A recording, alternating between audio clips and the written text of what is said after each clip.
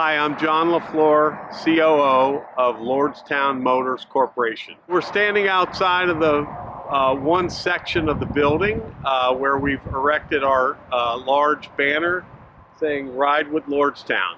We've been engaged with GM to buy this factory all through last year and finally secured the building the first part of this year in 2020.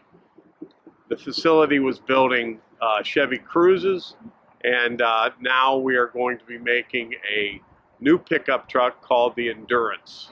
So when the factory here shut down in March of last year, the workforce either took early retirement or they were moved to a new facility, or the remaining employees were left here without employment.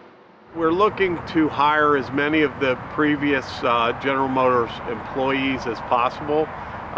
This is a great workforce up here, and we look forward to interviewing all those interested.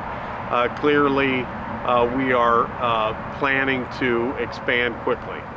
To attract the talent coming, we've been working with the state of Ohio, the Jobs Ohio group, local universities, Youngstown State, and the local chamber. So we're engaged with them on finding the best talent for the factory in the future.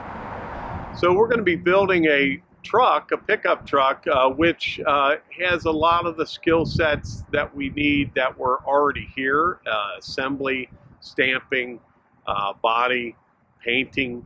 Some of the new technologies we have are battery production and also a new electric motor production line, which would take a little bit different skill set. So we're looking to train and find individuals in those segments as well.